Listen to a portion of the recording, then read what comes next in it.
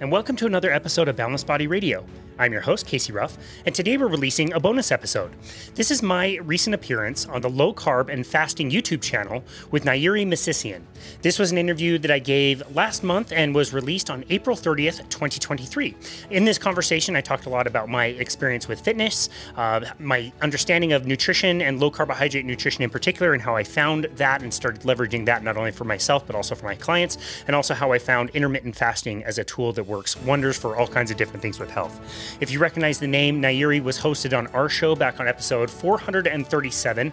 It was a wonderful episode. I'd highly recommend going back to hear her story. We released that one on April 3rd of 2023. We really discussed her approach to low carbohydrate diets and fasting and how she uses it to help her control her type 1 diabetes, which we know now is very, very effective. So anyway, please check out this episode, check out her channel. Make sure you subscribe to that channel. She does wonderful work. She hosts lots of really great guests, some of which we've interviewed as well. And without further ado, here is my interview on the Low Carb and Fasting YouTube channel.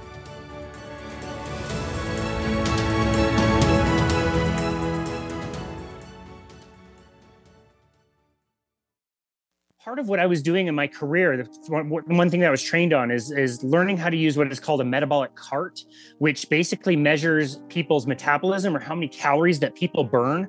But then also they would feel like their motivation levels were really low. They were really hungry. Their cravings were increasing. They were getting frustrated that the weight loss that was working really well in the beginning was no longer working. And they would quit. Eventually, everybody would quit. If you have not taken care of your physical body and your bones, you're not going to have the muscle mass to stop you from falling. And once you fall, your bones are going to be brittle. You're probably going to break your hip or your leg. And that's game over for a lot of people. That's the end. Hello, everyone. This is Nayiri from Low Carb and Fasting. Well, on this channel, we talk about nutrition. We talk about the science of health. But we haven't yet talked about fitness. We've covered fitness in a few episodes, but we haven't dedicated a full episode to fitness and exercise. So today's guest has been in the fitness industry for 15 years. He's actually a certified personal trainer, but also a certified nutritionist. So to combine those two sort of knowledge from those two fields together makes him quite unique in his approach. He works alongside his wife, Bethany, who couldn't be with us today, and they address their clients, obviously fitness and health. Casey Ruff, welcome to Low Carb and Fasting. Hi, Nayiri. Thank you so much for hosting me. It's an honor to chat with you again. Casey, I'm really delighted to have you. We're going to dedicate this episode to just, fitness. I haven't covered much on this channel, so I'm very excited to have you with us today. Casey, when you first started as a personal trainer? When did I first start? Oh, I'm sorry. Yeah, when you first started 15 years ago or so. So your focus was on calories and weight loss primarily, right? It was. Can you tell our audience why it wasn't effective? So your clients weren't necessarily getting healthier when you were focusing on calories. Yeah. So, it's funny to look back on like 15, 16 years ago when I first got started. My boss called me bright-eyed and bushy-tailed, and I was so excited to get started. And the day I got my certification was the last day I think I was ever an expert in anything. Since then, it's been unlearning and unlearning and unlearning all kinds of stuff that I thought I knew perfectly from that first day. So yeah, we had, at the time, this is back in 2007, we had an idea that, basically it was the same message as most people know. If you wanted to gain weight, you had to eat more calories than you burned. And if you wanted to lose weight, you just had to flip it. You needed to eat less calories than what you burn. And that could work both ways. That could be you eating less calories, or it could be you burning more calories. And so part of what I was doing in my career, one thing that I was trained on is learning how to use what is called a metabolic cart, which basically measures people's metabolism or how many calories that people burn. not only while they are exercising, like I think a lot of people would recognize, like when somebody's on a bike or a treadmill, they're wearing a mask and they're pushing themselves really hard and they find out their VO2 max. That's essentially kind of the testing that we were doing. But we would also do it when somebody would be resting. And so that would tell you at a baseline level, if you're doing nothing other than sitting in a chair, how many calories is your baseline metabolism burning? And then we would extrapolate it to 24 hours. So how many calories does it take for your brain to work and for your heart to pump, and muscle on your body needs calories just to be there. And so we would use that test as an equation to help tell people, like, okay, if you're burning 1,500 calories at rest, when you have your job and all the other calories you burn a day, maybe that's 2,000 calories. And maybe you come to the gym and you burn 500 calories on the treadmill. We assume that you're burning maybe 2,500 calories every single day. So if you eat 2,500 calories, I'd expect your weight to be about the same. If you wanted to lose weight, you would just have to eat about 500 calories less than the 2,500 every single day. And 1 pound of fat is 3,500 calories. So 500 calorie deficit multiplied by 7 days would be 3,500 calories, 1 pound. So you should be able to do that every single week for as many weeks as you had pounds to lose. You just keep exercising, mostly like a treadmill where you could run and sweat and, burn lots of calories because the treadmill says you burn a lot of calories. And then you have low calorie foods, like lots of vegetables and lots of whole grains and lots of things that in theory would have kept you full. And the thing is, it would work. It really would work for people if they would do a calorie deficit. They would lose weight for sure. But the weight they would lose would not be just fat. They would lose all kinds of weight. So also some fat, but also some lean tissue, which you don't want to lose. You would lose maybe some connective tissue or bone density because your body's just in a deficit. And you'd lose weight, but the problem is the weight loss would really slow down over time, and then people would plateau. But then also they would feel like their motivation levels were really low. They were really hungry. Their cravings were increasing. They were getting frustrated that the weight loss that was working really well in the beginning was no longer working. And they would quit. Eventually, everybody would quit. And they would think that they were a failure because they quit. And to them, they look out and see other people that maybe are not quitting, or maybe they're in different parts of that same cycle, and they feel like a failure. And then they start gaining weight. But the problem is they don't gain weight back to where they started. It's always that they gain weight like 10 pounds heavier than when they started losing weight to begin with. So it's an even worse situation. And what people don't understand is that when you put yourself in a chronic caloric deficit where, you're burning 2,500 calories and eating 2,000 calories, over time, your body will adjust. And it will adjust that number we were talking about, the resting metabolic rate, the number of calories that your body needs to stay alive will decrease. And so your body won't be as energetic. It will save its calories. It will cool down, literally make your temperature lower. It will really reduce your motivation to burn any calories, and it will increase your hunger because it's craving more of that food, so it can kind of boost itself back up. And then it's really well suited to store the calories that it gets from fat because it wants a reserve of calories for the next time that you can't find enough food, or you go on a diet. You're basically just telling your body that you're in a famine. And so a really good example that I give people is, like, if I told you that this year economically would be really tough, would you go buy the Ferrari, or would you start a savings account? And most people would say, like, okay, if it's going to be economically tough, I'm going to start saving money. I'm not going to spend money on things I don't really need. Your body does the same thing when in a caloric deficit. If you're exercising too much or eating too less, your body knows that you're in save mode. You want to be in economy mode. So it'll slow your burn rate down and hold on to everything that you get.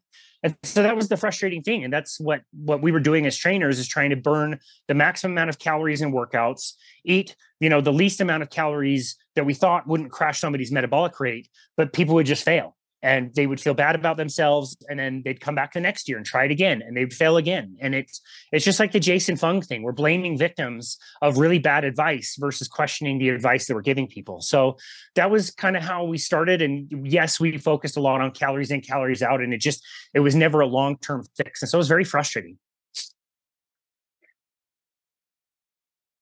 Yeah, it must have been but when you explain it like that, by the way, I love the analogy of the Ferrari and the savings account. But when you explain a calorie sort of in and out concept, it makes so much sense. It makes life so simple that everyone can understand, right? And this is why I think that myth has lasted so long, because everyone can understand it. It makes sense to almost everyone. So, but I think the new science is emerging now when people are becoming more aware and they're understanding that this counting calories doesn't really work, because it's all about the type of food you're eating, how much of it you're eating, the nutrients your body is receiving. So what approach do you use with your clients now? Yeah, great question. I'll start with nutrition. I know we're talking mostly exercise today, but I want to start with nutrition because it was so interesting. When we were at the gym, we were also doing weight loss contests for people. So it was a program that our corporate gym was running, and they made a lot of money with it. So they would sign up for what would be like a 90-day weight loss contest where you'd get a group of people. Every trainer was assigned a certain amount of people. They would be given, our participants would be given a packet of information with lots of recipes and shopping lists and workout programs. And we'd try to help them along for 90 days to help them to lose weight. There's a lot of that same paradigm. Let's get you lots of vegetables and lots of fruits and lots of lean meats and avoid the fats and that kind of thing. And again, the gym made a lot of money. And so over time, they switched it to, instead of being 90 days that we would do twice a year, they ended up doing 60 days and they could do it 4 times a year. So we had to do this contest with new people every 4 months. Every 3 months, excuse me. And I do mean new people. We'd have to go find new people because the failure rate was so high. It was somewhere around 85% of people that started the contest wouldn't even stand on the scale at the end of the contest, regardless of whether they were successful with weight loss or not. And so if you paid for that contest once, you would fail it, and you wouldn't likely really do it again because it kind of didn't work. So for trainers, for us, we're working 100% commission, and we're trying to find new people to do this program that our company's making us do. Like it was really tough, it's frustrating, and financially, if nothing else, hard to make a living that way. And nobody wants to do the same program. And we had a participant one year, this was in 2018, who I would listen to his diet, and I just recognized that he wasn't eating hardly any fat. He was snacking on carbohydrates all day and also all night. He would wake up in the middle of the night to eat cold cereal because he was so hungry all the time. He had about 25 pounds to lose. And so I told him, like, let's get a little bit more fat in your diet and see if that helps make you a little bit more full. And he did. And he came back in 2 days and said, hey, like, I just lost 1.5 pounds and I feel really good. What is this keto stuff? And I was like, interesting. I've heard of it. I think I saw it in a magazine at a grocery store or something, but I don't know that much about it. So let me learn about it. And that sent me on my journey through, low carbohydrate diets and ketogenic diets and eventually carnivore diets. And what we would do in these contests is we would give people low carbohydrate meal plans rather than give people the company's meal plans. And nobody knew that we were doing it. Like my company didn't know that Bethany and I were doing our own little like rogue thing. We were giving people different information. We were doing free seminars to teach people like, this is why you failed before. It's not your fault, but it's your responsibility. We're going to give you different meals that are going to focus more on proteins and fats. And we want you to eat them until you're really, really, really full. And these people that signed up for this contest with us, where we were doing our own thing and giving people low carbohydrate meal plans, was super successful. It was really quite amazing. We always had a winner in our contest. People didn't tend to gain weight in the time between contests. We had more people sign up with us again and again because they were hungry for more knowledge. And it was all the weird things that we all know happens with low carbohydrate. Like, yeah, they lost weight and they lost a lot of fat, but all of a sudden their skin wasn't itchy anymore, or their elbows didn't hurt like it used to, or like they had energy to not take a nap every day or play with their kids after work. There was all these other like crazy success stories that was so cool. And so that was part of it. And the other part of it was when we were using those same metabolic carts, like I was telling you about, when we were measuring metabolic rate on people, when people started doing keto, their metabolic rates would magically be higher than normal.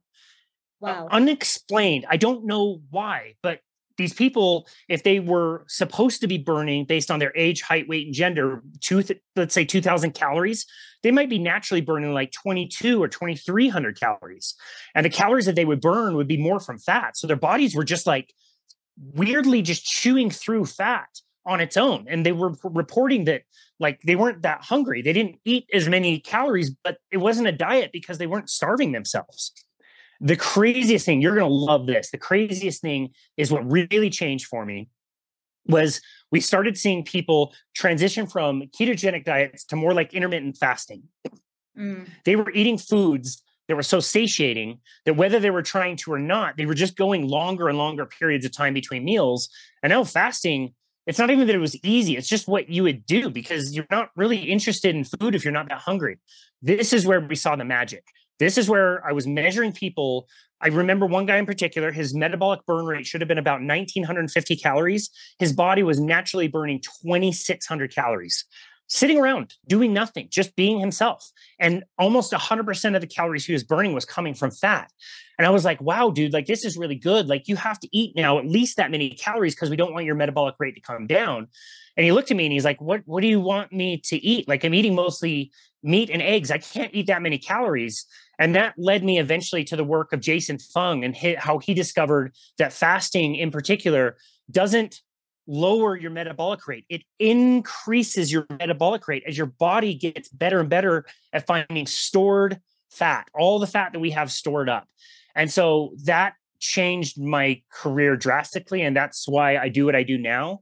I've also changed my ideas around exercise, but as far as nutrition goes, that's what I recommend to people because before when I was doing something that almost nobody would succeed at, now I'm doing something that almost nobody will fail at. If you do this program, I'm very comfortable saying you're going to see amazing results and not just weight loss or fat loss, but other things that will make your life be so wonderful. So that's more of like the nutrition side of why I changed my approach. Casey, you're based in Utah, right? Yes. But do you also do online? Do you take online clients? So why don't you share those details with people now? Yeah, so I do work with people online. I work with people basically through our website. Anybody can book a free 30-minute consultation with us from anywhere around the world. If they just go to our website, which is myboundlessbody.com.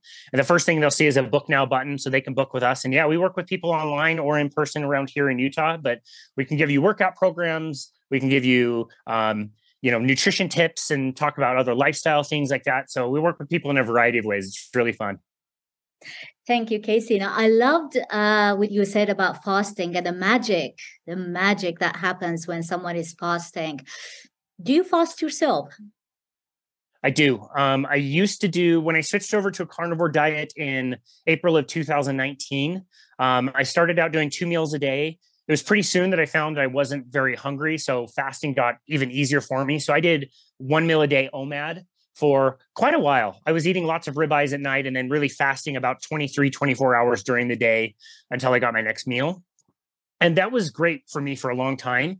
I think I took it a little bit too far and started to notice that I wasn't getting enough calories in. And so I started to feel kind of the things that we talked about, what people feel when their metabolic rate is kind of coming down. They start to feel cold or not very energetic or, a little bit more hungry earlier in the day. And so I've ended up adding another meal. So I'll typically eat like maybe 8 eggs, kind of hard-boiled eggs around like noon or 1 or whenever I get to them. And then I'll have my dinner usually around 6, and it's just whatever food sounds good for that day. So yeah, I would consider that a fast. You have to be really careful with the semantics of what people call, the difference between intermittent fasting or time restricted eating.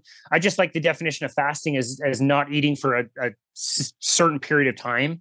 Yeah. Maybe it's better to call it time restricted eating, but that would be about 18 to 20 hours a day. I would say is I spend that amount of time not in the fed state. Which is perfect. Absolutely perfect. Now you online, you are you're the beef and eggs guy. So as a carnivore, as someone who's following the carnivore diet, it's pretty clear what you're eating. So you're basically eating eggs and tons of eggs and obviously some form of beef, be it steak or burgers. I think it was burgers yesterday you posted. Yeah. So, because I was having burgers too, and I was just nearly posted mine as a comment under yours because I had eggs with it too, and it was just so similar to your plate. But yeah. So do you recommend a carnivore diet to your clients or not necessarily? Anybody who is open to it. I've had a really interesting experience with social media in particular. When I started carnivore back in like 2019, I think I was really excited about it and I shared about it quite a bit on social media. And I think that was really early for the carnivore diet to be really openly accepted. And it ended up, I think, being maybe like a little triggering for people. I got a lot of hate for it, frankly. Like my friends that I knew would just, they wouldn't even like say I was wrong about stuff. They would just call me stupid or like insult me in the weirdest ways. And I didn't like it. I don't like that type of energy. And so over time, I feel like I just kind of stopped sharing a lot about carnivore diets. We started our podcast on October of 2020, and I thought that was a good way to kind of share the carnivore message out there. But I was kind of like a little bit more quiet until more recently on social media. And I started to kind of share a little bit more, just simple things like this, very similar to what you do, like pictures of our food. Like, this is a normal meal. This is what you can eat. You have permission to eat this way if you like. And I've definitely gotten some hate, and I've gotten some, not so nice messages from some of my friends, but I've also been really surprised with the number of people that have sent me texts or messages and said like, wow, like, can you really do this? I've been thinking about this, but I'm concerned about my cholesterol. Like, are you worried about cholesterol? Or I want to do this, but I don't know, like, can I have pork? You only eat like beef. And it's created some discussion with some of my online friends and even strangers. More people have been reaching out. I've been very impressed and really happy. And, it really hit me when I sat down with a former client of mine. This was a week ago, and he's been seeing some of those pictures as well. He offered to take me out to lunch, and he was like, dude, you've been doing this for 4 years. You and I have worked on and off together for that amount of time. Why did I not know this? Why didn't you tell me that you were trying this? And I realized, like, we gotta get our message out there a little bit more. We got to talk about this a little bit more. And like, yeah, you might not get the most positive messages all the time, but there are more people than ever, I think, that are open to a new message. I think people are getting sick of being sick. I'm seeing some changes out there, especially with this younger generation. Like, some of the kids I trained that are like 20 years old, 15, 20 years old, like, they're pretty sharp. They're pretty smart. They can kind of see what's going on. And they're asking really good questions. I'm getting really optimistic that we might be causing some change. Like, platforms like yours are getting this message out there that, like, most people are very sick. Most people are trying really hard. What's the problem? If people are trying as hard as they are, why are they so sick? It's because of this stupid advice that makes so many people in my industry, in the medical industry, in the pharmaceutical industry, in the food processing industry, so much money.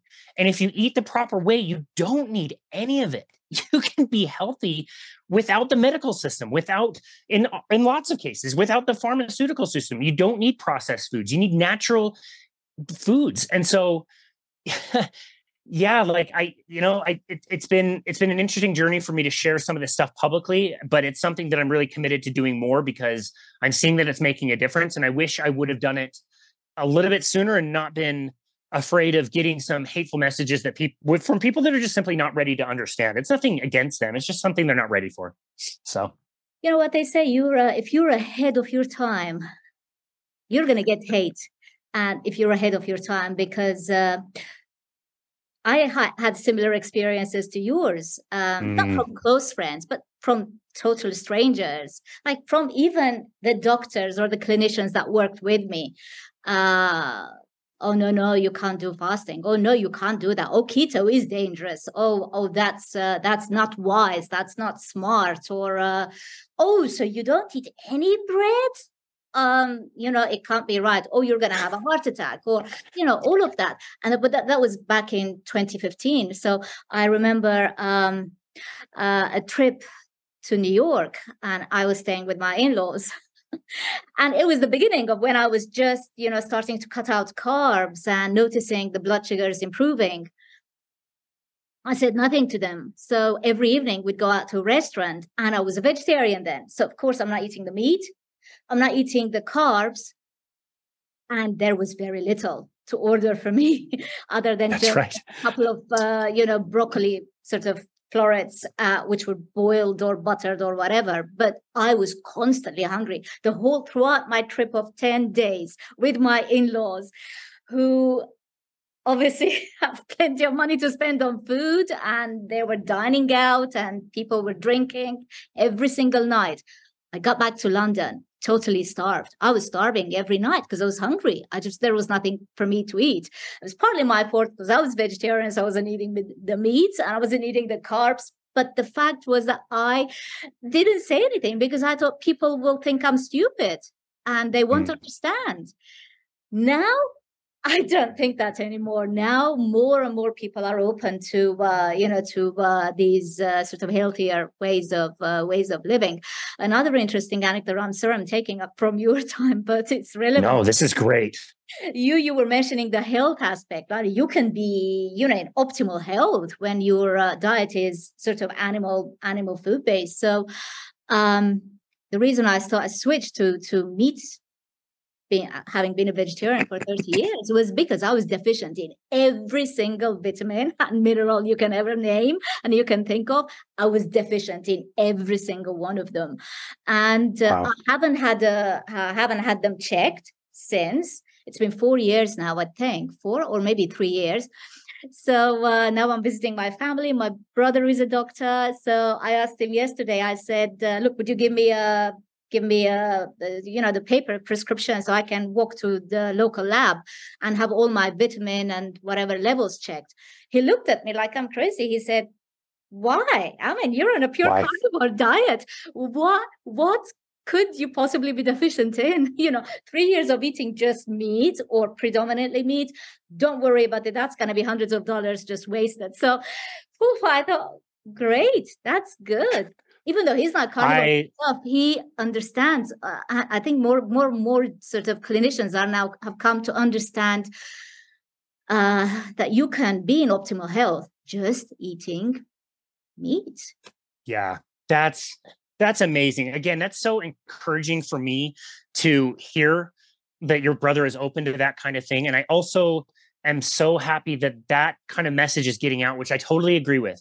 I think it was Sean Baker that first turned me on to the idea that, like, if you feel good today, what metrics do you need? What do you need to see? You don't need to see anything. If you feel good today, you are very likely to feel good tomorrow, and the next day, and the next day, and the next day. Why? I know this is kind of debatable, but like, why do we need to see blood? We hardly know what's going on in the blood. We know some things, but even the time of day that you take it could change drastically. I tell people, like, getting your blood work done is like taking a snapshot of the freeway. Is it 3 a.m. or is it 3 p.m.? Is it rush hour or not rush hour? There's so many things that are going on. It's hard to interpret. And it's not to say that there's no value in it. And if somebody has gotten blood work, I'm always interested to see it. And I want to know what's going on, certain markers. But the more I do this, the more I kind of agree with your brother. Like, maybe we don't really need to be tracking and watching lots of things. If you feel great, save your money, go on a great trip somewhere and like enjoy yourself and keep eating meat. And I totally agree. I think that's a great way to look at it, honestly. And that's why he asked me. He said, "Well, are you feeling anything not normal? Are you feeling fatigued? Are you feeling dizzy? Are you feeling anything?" I said, "No, I feel the best I've ever felt." So he said, "Save your money." Save your money. Save your money. Okay, Casey, I'm going to give you a few scenarios, sort of completely imaginary sort of character. So we'll imagine they walk your way. What would you advise them to do? So I don't know. So these are completely made up, right? Okay. They may be stereotypical, but at least they will be relevant to people who might be watching us today. So male in his mid-50s, he's overweight, has about 60 pounds to lose. He's not diabetic yet. He doesn't have any medical conditions, funnily enough, but he's in his mid-60s, 60 pounds to lose. I imagine him having big belly as well, so visceral fat. Where would you start with him? He wants to be healthy. I love this. This is great. This is really going to make me think. I love it. Yeah. So this is a scenario I see quite a bit. This is a type of person that, in my opinion, usually responds very, very well and very quickly to an animal-based style. So, I don't tell everybody they have to do carnivore all the time, although I think most people should give it a try at least once in their life to see, because I don't think that people understand how good they would feel if they tried carnivore, frankly. But this type of scenario, I think, does really well with it. So I would start with just encouraging him to try to get more animal protein in the diet and not worry about the other things. If we can start to reduce the carbohydrates in the diet, that will be great. But before I tell somebody to bring their carbohydrates down, which can be difficult in the beginning, I like to try to bring the other things up. Let's just make sure you're getting really full on the animal products. Do you like eggs? Do you like steak? Most people in that type of demographic love those foods anyway. So it's like, great, focus on those. Over time, I'll try to encourage them to get the carbohydrates to be lower and lower. And then with exercise with that type of person, if we're trying to go for fat loss, there's really two types of exercise that I think are really beneficial for pretty much everybody. And I would say those two types of exercise would be strength training. I want people to be doing strength training primarily, more so than doing, an hour of time on the treadmill. I would be a lot happier if you went to the weight room and maybe for 20 minutes, you did whatever machines were comfortable for you or you were familiar with, or you work with a professional to get you a right program, and lifting weights in a way that you get to a point of deep kind of muscular fatigue where you almost maybe get like a little anxious, a little shaky. You're getting to the point of where your muscles are really failing and you can't really push the weight much further. Obviously, you want to do this safely. You don't want to do this, with free weights. If you've never used free weights, you can use machines or bands, or again, work with a professional who can show you the right form and give you good balanced exercise workouts. But I want your body to receive a signal that says your current level of strength is not sufficient. It is insufficient for what you need it to do. If you go to a gym and you do 3 sets of 12 of something and you're on your third set and you did 12 reps and you set the weight down and you go, okay, that was good, but you were able to do it. Your body says, great, like all the strength we needed to have, we already have. So we don't need to get stronger. We don't need to build ourselves back up. If you get to the gym and push something to the point you can't really push anymore, you're telling your body like, whoa, your current level of strength needs to go up. And that's when the body has no choice. It has to start making more muscle mass.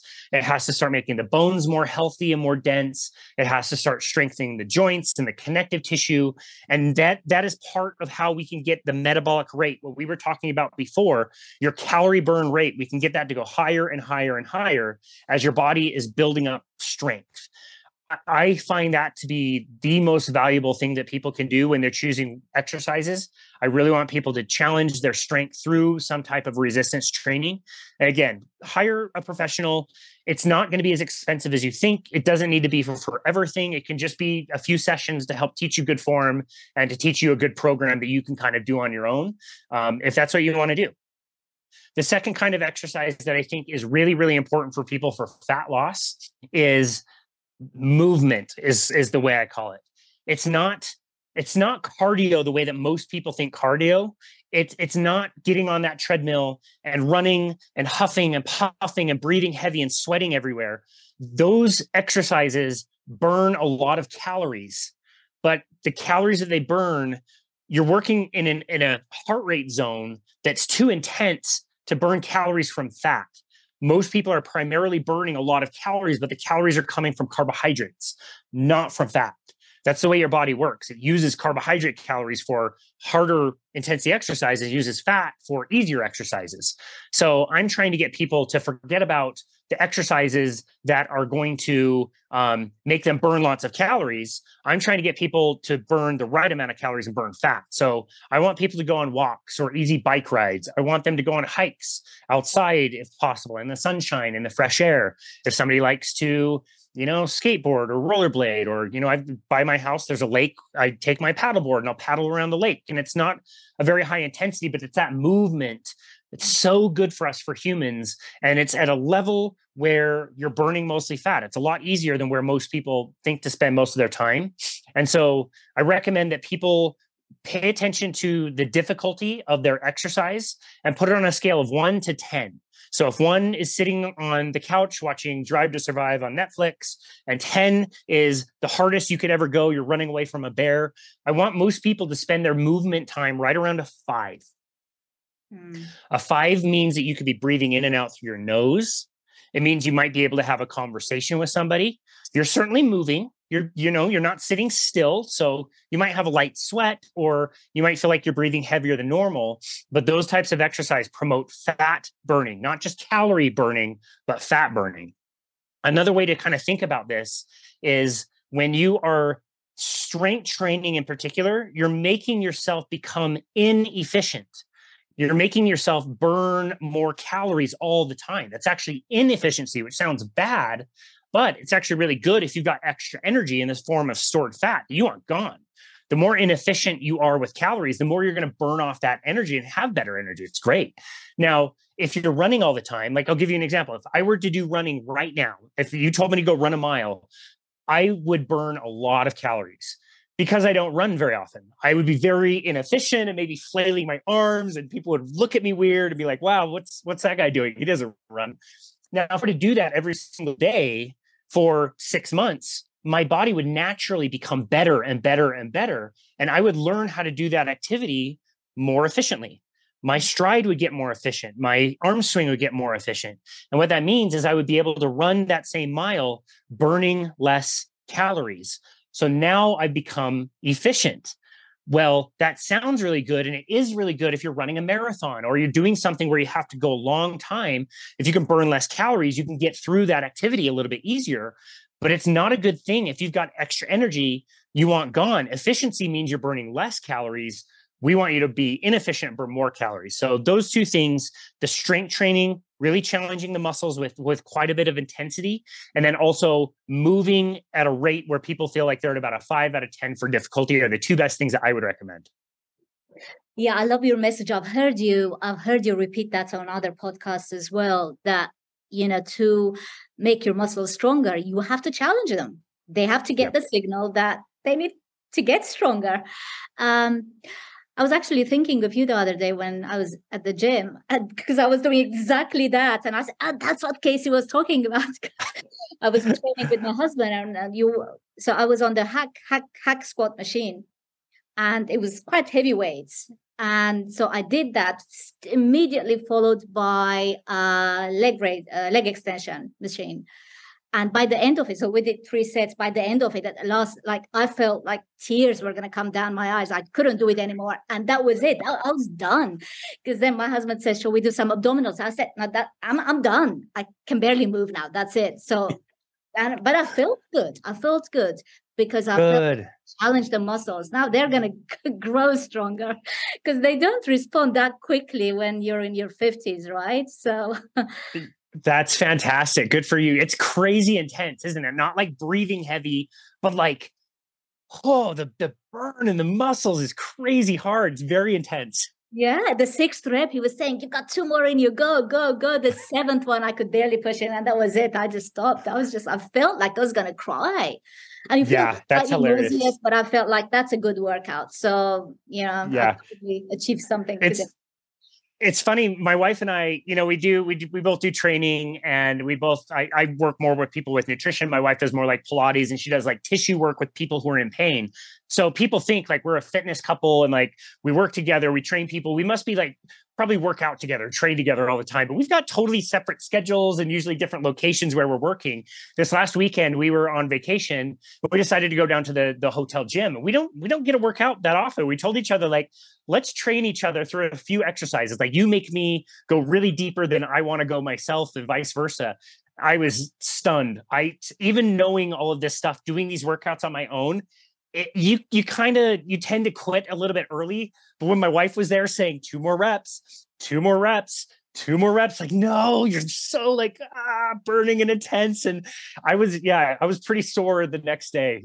So it's nice to have somebody push you to that intensity, but it's quite effective. And the cool thing is, if you do that to that level, you don't need to do it very frequently, usually like once a week, maybe twice. Doesn't need to last very long, like 15, 20 minutes. So it's very efficient. But yeah, I'm encouraged that you notice that same feeling. I feel a little better that I'm not alone in the pain cave. So and the motivation is really important, right? Yes, absolutely. Important. Are you ready for your second client, Casey? Yes, I love this. So she's female in her 20s. She's actually underweight, and she's a vegan. She wants to get healthier. She's open to any new ideas, including changing her diet, if that's what you would recommend. She's open? She's open. She's underweight, no muscle mass. She's in her 20s. Oh, if she's open, we'll have a conversation. That's fantastic. I noticed that a lot of people eating plant-based or vegan, they don't want to hear anything about it. They don't want you to touch it. So really great that we found somebody who is open and willing to discuss it. Protein, animal protein, any kind. I don't care. She's probably not going to handle dairy well. So eggs, I would expect her not to be able to handle well as well, although sometimes that can be a good transition for a vegan to get back onto animal products. I noticed that a lot of people, maybe it's just fish or chicken. And you know what? In the beginning, I don't care. They're probably not going to be open to red meat in the beginning, in my experience, especially with females. It's maybe not even a health thing, but it can also be like a texture thing where they can't handle the texture of red meat, or they can't handle the fat that comes in red meat. It's not appealing to them at all. So I don't want to start there. I just want to, like, any amount of protein that you can eat, that you can keep down, start there. Once we get the brain turned back on, because I'm assuming that person's going to be struggling with their energy. They're also going to be very hungry. They might have, issues with digestion. We might have to be very mindful of oxalate dumping and things like that. But we'll worry about all of that stuff down the road when this person starts to turn their brain back on and starts to feel a little bit better energy. Over time, I would like to see them ramp up even further the amount of protein that they're eating, if they're open to, changing. I notice definitely a pattern where if somebody is open to some of those kind of white meats, like maybe turkey or chicken, they'll, appreciate that taste. And over time, it's so interesting how this happens. I swear this happens to everybody. They maybe like don't like red meat, and then maybe they have a nibble, and then maybe it's like, oh, it's okay. And they have like part of a steak, like maybe a lean part of the steak. And then I notice a lot of women start turning into red meat savages. They start craving it. Like, they won't touch the chicken anymore. They want the red meat. They want steak. They want fat on the steak, butter with it. Like, their tastes really change. It's very interesting. I don't see many exceptions to that. So that's where I would start with somebody like that. And then for gaining weight, we want to make sure that we're increasing the metabolic rate, and we're telling the body to start adding weight. So strength training absolutely would be the number one thing I would get that person started. Their strength might not be great, but it doesn't matter. I don't care if you're 5 years old, 10 years old. I don't care if you're 95 years old. There's something you can do. One of the last people we interviewed was, bedridden at 550 pounds. They gave her a trainer who would train her virtually in an X3 bar with a band. She couldn't even get out of bed, but she would just lift her weights. In 6 months, she lost like 170 pounds. It was tremendous weight loss just from moving a band, a simple resistance band. And so that works for weight loss, but also for this person for weight gain. Protein would be the name of the game, whatever kind we can get them on, and any kind of strength training to start to send those signals to the body to add weight.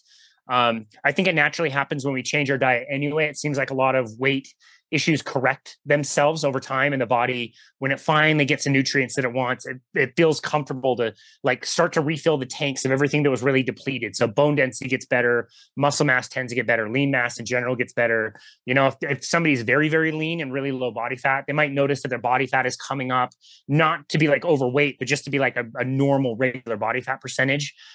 Most women don't like to hear that, but I think ideal body fat for most women is a little higher than they would appreciate. But those are the things I would focus on for that person. I would not want that person burning lots of other calories from other things. I wouldn't want that person doing any kind of running or cardio. We want to focus on the protein and the strength training as much as possible, I would say. But it's nice to meet an imaginary person who is open to not being a vegan. That's great. So for that person, how would you play with the other macros, with the carbs and fats? Because this person, according to me and my experience, would benefit from both in their diet. I agree with you. It's protein is where I would start. I wouldn't start with the other macronutrients. I would just focus on the protein at first, and any other thing that you're eating. And in the beginning, is like, fine, let's do that again. If this person was really vegetable heavy, I don't want to cut out their vegetables all at once. They might have oxalate problems, like we said earlier. Over time, a female, I'm assuming even at that age, has a potential loss of their cycle associated with that. And so over time, as they're just eating more calories of any kind, hopefully they can recover their cycle if they've lost it.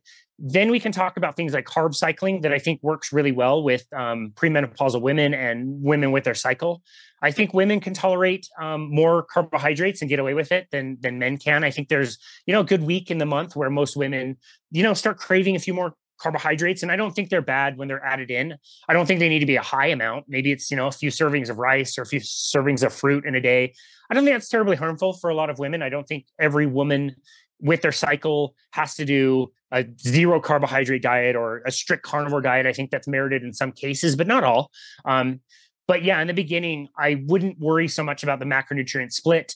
Over time, I would start to maybe ask more of those questions and get a better understanding of, okay, where is your fat coming from? What are your fat sources? How about your carbohydrates? Are you eating fruits and some rice, or are you eating, vegetables? Are you eating potatoes? Are you eating Oreos? Are you eating candy? Those are the things we can dial in over time. But in the beginning, I want that person to just have any calories that they can get in their body. That was great. That's absolutely great. I'm loving this. This is fun. Yeah, I'm loving these imaginary sort of scenarios. But you said earlier about start wherever you are in the gym with the strength training. The weight doesn't need to be with the overweight 50 something male. I think you said, just start wherever you are, do something that you feel like you can, because, if people have joint pains or whatever. I was just thinking about myself because I never stepped into a gym until 4 years ago. And it's funny because my husband is a retired personal trainer.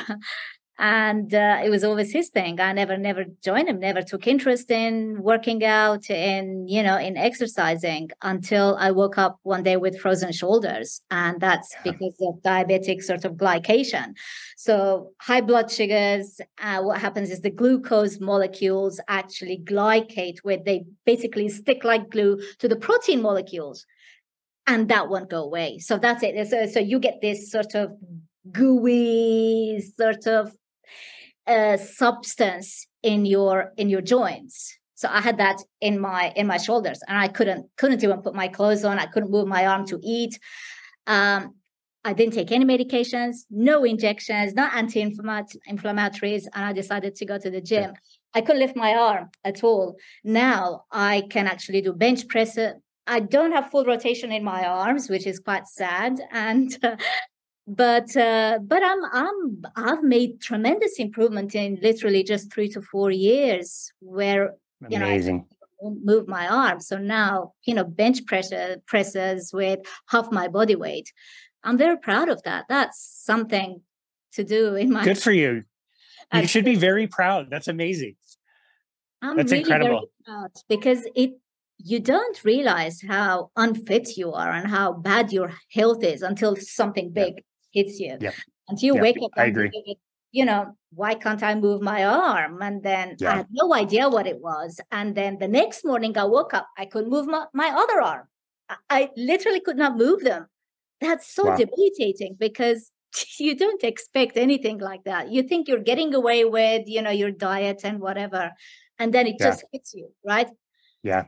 We tell our clients to imagine putting their hand in a bowl of water and sugar together and mixing it around, and imagine feeling what that would feel like. That would be sticky and gummy, and your hands would get sticky. That's like candy. And so we tell people, like, what happens to sugar when it gets in your body? Like, what do you think? You think it's going to be any different inside your body?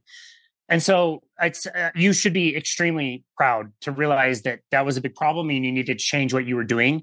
And you know what? There's also this other gift of the pandemic, which is like we learned in the pandemic that you can use very minimal equipment in very much what I would call less than ideal situations. And you can get a fantastic workout. You might use water bottles, or seriously, like a few months ago, I bought a set of bands on Amazon for $30 with different thicknesses. There were 4 different ones. You hook that up to a tree or some monkey bars or the banister of somebody's stairs. Or like, I just got back from training my last client. He's 19 years old. He wants to get into the military, and he needs to get strong. And so we trained him in his basement, literally on this pole that was holding up a heavy bag. We just hooked the band up to this pole, and he got a great workout. And to your point earlier, this kid, he's such a nice kid, but he's very timid. And so he said to me, kind of this low voice, he was like, "Hey, what do you tell people when they have anxiety when they go to the gym?" And I said, "Dude, I totally understand. When this area of Utah, a lot of people are surprised to hear this, but this area of Utah is it's a plastic surgery capital of the United States. We have more plastic surgery per capita than anywhere else. To go to the gym, the corporate gym that I used to work at, you like have to get done up a little bit. Like, women wear their makeup for workouts. They have new outfits all the time for workouts. Like, it's very intimidating around here.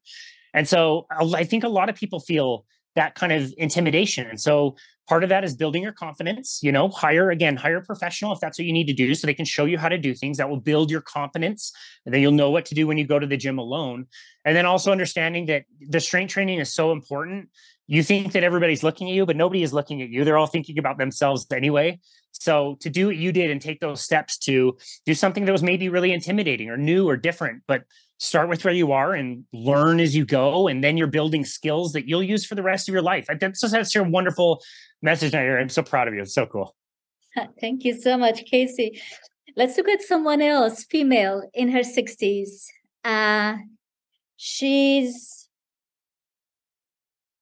not necessarily sort of overweight, but she has a big, large amount of visceral fat. So, your typical sort of Chinese woman in her 60s. They're usually petite, shorter compared to your usual European sort of counterparts. She looks petite, but she has a large sort of belly, right? A big tummy. Diet is poor, carb-based, and she doesn't exercise. She wants to come to the gym. Where do you start? Cool. Yeah, great. So this is where the gender differences, in my opinion, don't make as much of a difference. A woman that's postmenopausal, I think, starts to have a metabolism that's more like a man's. It's not exactly the same, but I think it's closer. And so the results are, the advice that I would give would be probably a lot similar to the first example that we gave with the overweight male. I'd want to try to get more protein in her diet as much as possible. She's probably vastly under eating protein. Like, I recommend for most people that they're eating about 1 gram of protein per pound of their own body weight. Obviously, that's different in on the metric scale, but somewhere in that ballpark for most people. And she, I find that a lot of women in her case are eating like 50 or 60 grams of protein a day. And maybe some of that is like plant-based. You don't even absorb very well anyway. So again, my advice would be whatever animal protein we can get in her diet. Well, let's start with that. I don't love telling people to start with restricting carbohydrates, because that tends to make them think of the things they can't have. But if they start filling up and adding things, they feel like they're adding additional things. What I notice is the carbohydrates naturally just kind of lower on their own because the protein's taking up so much of that space now. So it's really easy for them to not eat as much carbohydrates or even fat than they were before if they're eating enough protein. And then I would really, really try to hammer home the point that strength training is so critical, especially as we age, not just for muscles, not just for what people think like they're going to get bulky or they're going to have tons of muscle mass, but really for bone health. If this woman has been eating a carbohydrate-based diet for a long time and she hasn't been strength training, boy, we need to start with that, and let's challenge her with anything we possibly can get to help strengthen the muscles, but also the connective tissue in the bones, so that she can live a long and healthy life with her family and age well and be able to do the things that she loves to do. Because I think all of us know once you start getting to that age, If you have not taken care of your physical body and your bones, you're not going to have the muscle mass to stop you from falling. And once you fall, your bones are going to be brittle. You're probably going to break your hip or your leg. And that's game over for a lot of people. That's the end. And so we really want to do everything we can to avoid that. So I would try to get that person on as much animal protein as they would tolerate in the beginning. We'll work on lowering carbohydrates later on. And let's get that person doing any form of strength training we possibly can that is challenging them, but that they can also feel successful with. Yeah, that's great. So bone density you were talking about, it's that was another reason I started sort of eating meat and working out even more intensely at the gym, because when I did a DEXA scan, it's not surprising, 30 years of being vegetarian with intermittent sort of veganism, my bone density was poor. I mean, I was at a level where they told me, oh, this is classified as osteopenia, and you're right on the higher end of it. So if your bones keep deteriorating, then you're going to be diagnosed with osteoporosis. And I thought, wow, okay, I really have to do something about that. Now, apparently it can be stopped there and then. So I can stop the progression. And so this is why I work out. So any tips? I'm your next client. I'm a real person. Next client is me. Any tips for me to strengthen my muscles and prevent bone mass sort of loss, other than what I'm doing? Heavy meat-based diet and strength training. 4 days a week I do, but what do you think? I would tell you to keep doing what you're doing. You're doing great. This is where I find it becomes really fun to just think of like maintaining. You're in a great spot. You've made amazing changes to your diet. You're doing strength training, which I love. The process of remaining strong, it's not like this sexy, exotic kind of a thing. It's just doing the same things on repeat. You need to lift heavy weights. You need to get most of your nutrition from animal products. You need to eat a certain amount of protein. You'd like to get most of your energy from fats rather than from carbohydrates because of the nature of how your body uses those two fuel sources. And you don't want to go out and do lots of exercises where you're just sweating a lot, or there's a big risk of injury, like an exercise where you're like jumping around, juggling things, or like lots of like really heavy overhead things. Like I don't love people doing like really intense workouts where there's a high risk of injury. I would just continue to say, find safe things that allow you to move and challenge yourself, continue eating what you're eating, and really give yourself some time to reflect on the wonderful changes that you've made to your diet, and really appreciate how amazing your life can be now that you have great energy and great strength, and you get to go explore things and go on hikes and have great energy to show up for things. And you're doing this wonderful work with your show and sharing this message around. Like, we're really fortunate to be able to be in this position where we found good advice and we get so excited and lit up and we just want to share it with the world. And so I would just say, congratulations. I hope you are very, very proud of yourself. You very much should be, and keep doing what you're doing and keep sharing your message. Well, Casey, thank you so much. I'm humbled, actually, but yes, thank you so much. So this is why I love guests like Casey, because they are doing what they're doing to spread a positive message. It's my mission. That's his mission too. So thank you so much for your time today. Any last minute sort of tips to our audience? What can they do today to improve their health? I'm so glad you phrased it like that. You start today. Do anything today. It doesn't need to be a massive change. It doesn't need to be a life overhaul. But most people have the mentality of like, oh, I'll start the diet next month, or I'll do the workout plan later on, or, I start eating, my diet changes on Monday always. Like, no, start with your next meal. Like when you see the pictures that you and I are sharing, it's just meat and eggs. Like, you can do that. You can make that. It's not difficult. You can try it and just see how you feel. If you don't like it, don't do it. But if it's you can't walk to the mailbox, try walking to the mailbox. If it's doing some squats in place to challenge your muscles, that's fine. Where you are today is not always where you're going to be. You will improve. Things will change over time and you'll make progress and you'll be happier and you'll be more energetic and those things will change over time. But just start today. Start with the next meal. Just eat more protein, eat more fat, have more animal foods, and try to do something today that will challenge you physically in a way that challenges your stress. People can start with that right now. They don't need to wait. They don't need anything complex. They can start with their next meal or their next free 30 seconds to do some squats in the bathroom or something. Perfect. Wonderful message. Casey Ruff, thank you so much for your time today. I really appreciate it. Thank you so much. It's always a joy.